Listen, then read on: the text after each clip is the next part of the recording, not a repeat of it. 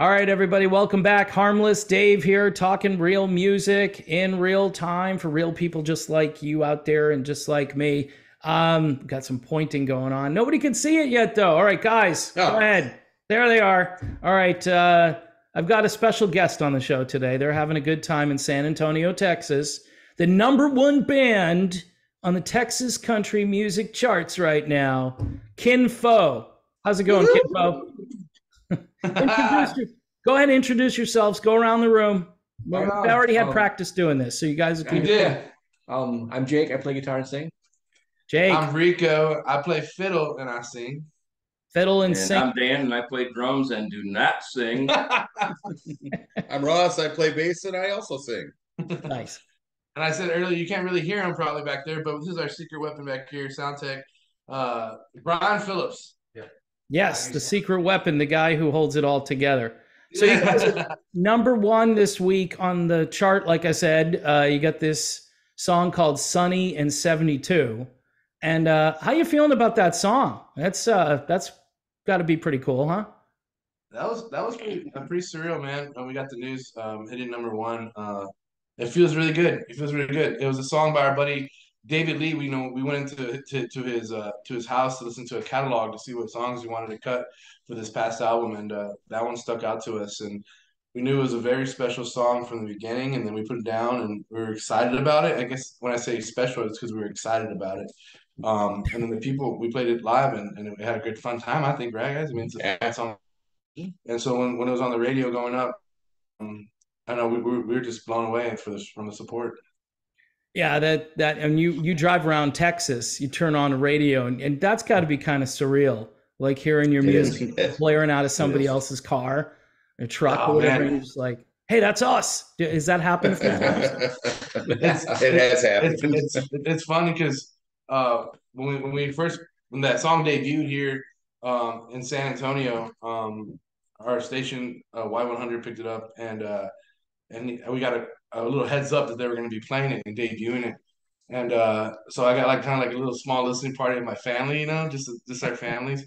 And we like blasted it in the garage and everything. It was so much fun. And like, it was just surreal, man, because it's a station I've grown up in San Antonio listening to have our music on there is it's pretty crazy. And I don't know, we're just humbled. It's humbling.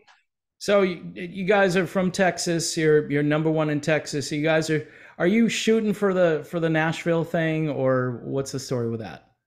Anywhere, everywhere. I think it goes hand in hand, man. Like, we always want to try to avoid the whole versus kind of thing, right? Like Nashville, Texas versus Texas kind of thing.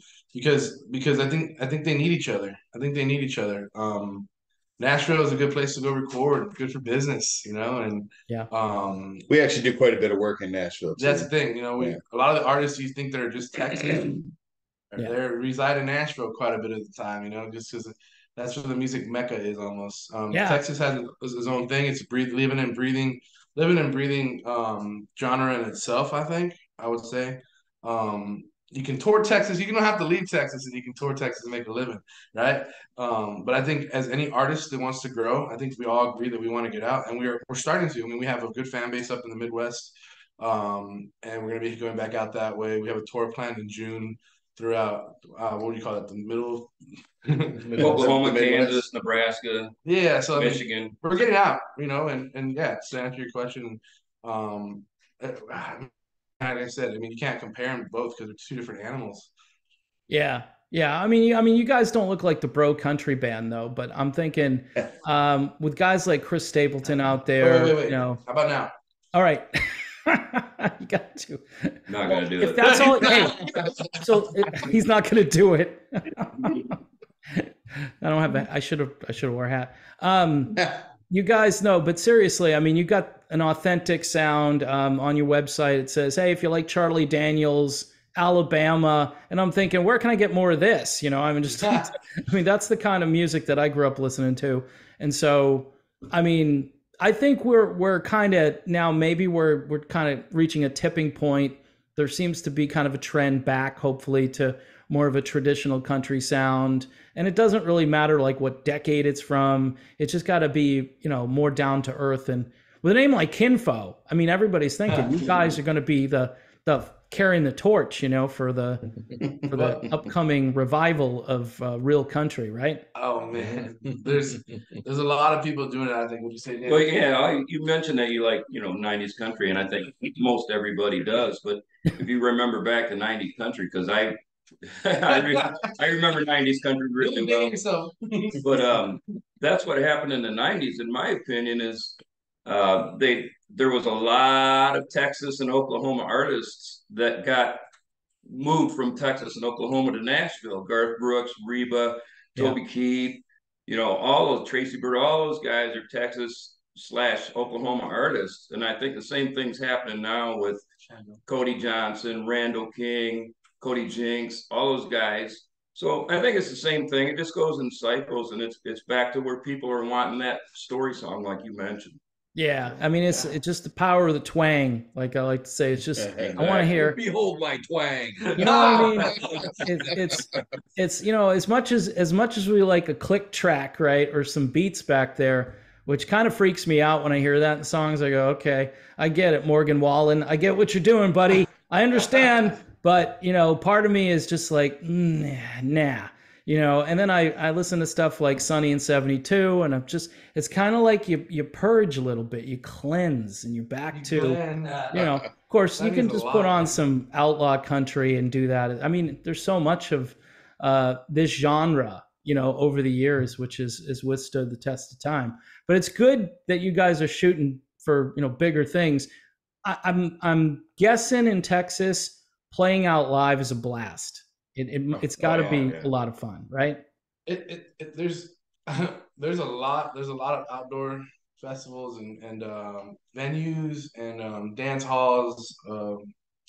It's so much fun, and the thing is, the people here in Texas consume live music a little bit different than any other part of the country. I hope I can say that because I think they like the original kind of stuff. They like like you were talking more of the story stuff. You can kind of grow here a little bit as an artist if you want to pursue something like that. Yeah, and a big part of it too is that Texas is still you can get on the radio. Yeah. There's a lot of independent radio stations who will take a chance on an up and coming band, and where nationally they might not take that chance, unless you got $1 million. Oh, did we lose you guys again? All right, hold on a second here. Wait. All right, so you guys are definitely like primed, ready to go. Anybody, wants to call you from a major record label, they got the airplane chartered for Nashville. You guys are going, right? Right. We'll listen. We'll consider anything. We'll consider anything, brother. That's the beauty of another thing we call being independent, is, because you have to be careful. There's a line. I don't want to be prideful, but you want to be smart, I guess.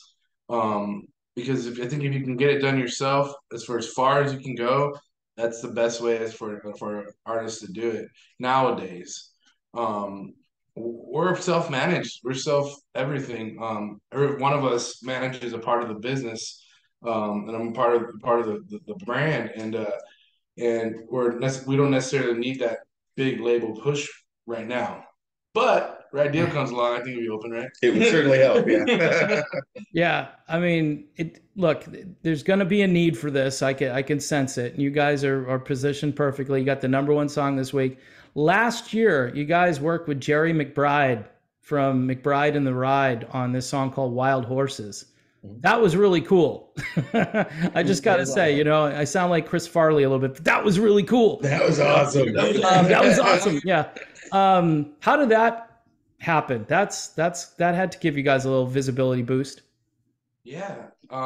Terry's an amazing person. Yeah. That's the reason why. I mean, I think it has to do with the people, right? Because with Kin Faux, the name, I know it basically talks about being family, but not really, right? Kin, Faux, fake family. We couldn't do Faux and Kin, Faux Kin, because it sounds too dangerous. It's a little dicey on radio. So you're gonna do this, yeah. It just as a former DJ, it's just I'm glad you went with Kin Faux. I understand. That would have been like, okay, we could sign these guys, but we got to do something with his name, But no, but so we strive to create like I don't know. making people feel a part of something, inclusive to something, a family, a dysfunctional family. We always joke around, and part of that is just growing with even outside of the fans is our people. Like when it comes to writers, when it comes to producers, and we've worked with David Lee, Jim Beavers, Bernie Nelson, and we were looking for songs for this last album, the Honky Tonk in Heaven album. I'm sorry, the album before, Honky Tonk in Heaven album. Jim pitched a song to us called Wild Horses that was written with Terry McBride, and we loved it. And then we're like, who wrote on it? He's like, well, Terry McBride and myself. And we're like, let's cut it. No way. No way. That's awesome.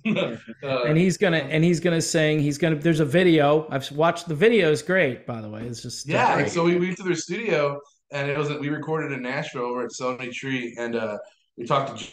He said, hey, can you call Terry maybe to come down? He doesn't close to there, and maybe check out how the song's coming along.